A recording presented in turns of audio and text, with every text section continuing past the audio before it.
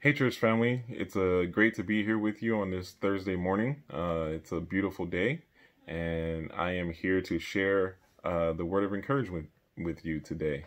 Today, we'll be talking about patience.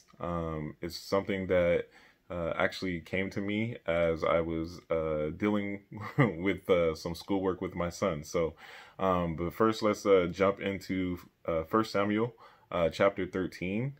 And we're in the chapter where Samuel has appointed Saul as king, and he's sitting there in chapter 13 at verse 8, and he's getting ready to go on a battle, and he's waiting for Samuel to come and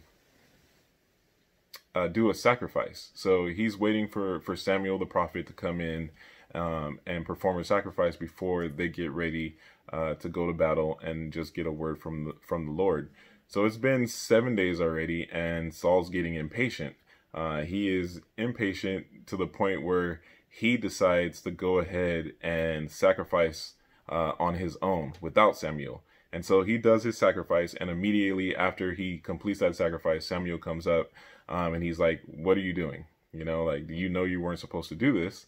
And because of the impatience and disobedience that he showed towards Samuel and God's prophet, Samuel then tells him that you will no longer be king. He's like basically saying, hey, you know what? You would have been king in your generations after you would have been king forever.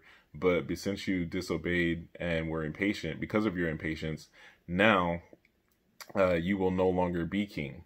And so then he talks about how the Lord's going to find somebody that is after his own heart. And if you continue reading, later on that becomes David. David becomes the king after his own heart.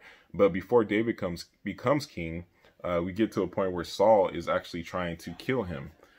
He's repeatedly trying to kill David. And we get to a point in David's life where he actually hides in a cave.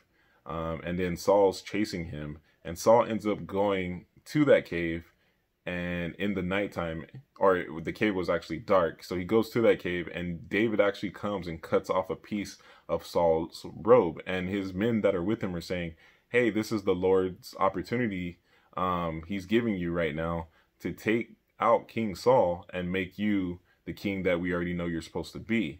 But David is patient in that time. He says, no, when the Lord decides that it's time for me to be king, he'll make that happen.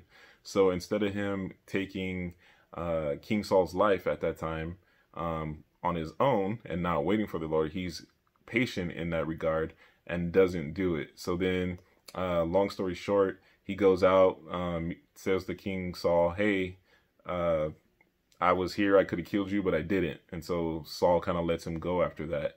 And eventually, David does become king.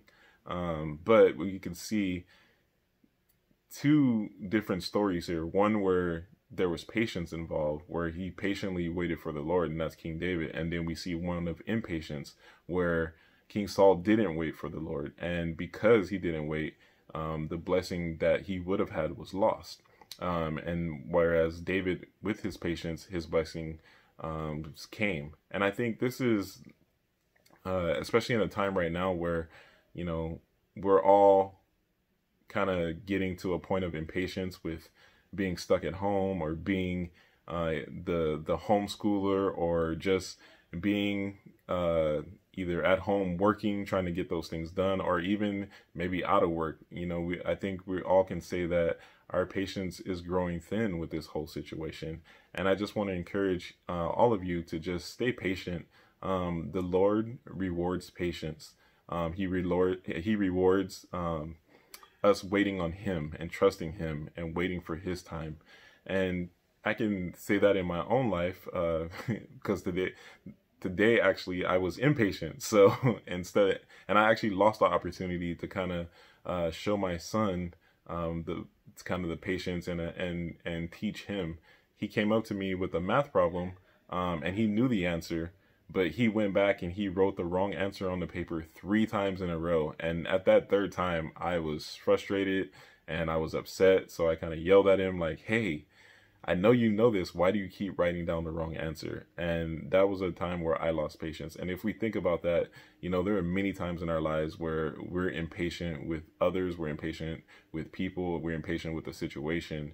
And I just want to remind you, like, hey, think about how God treats us. You know, we made many mistakes. We make mistakes all the time, and God is patient with us. So I just want to encourage you all to be patient with one another, be patient with your families, be patient with your children, and just have patience in this situation. I know it's hard when things look like they're out of control, but God is always in control.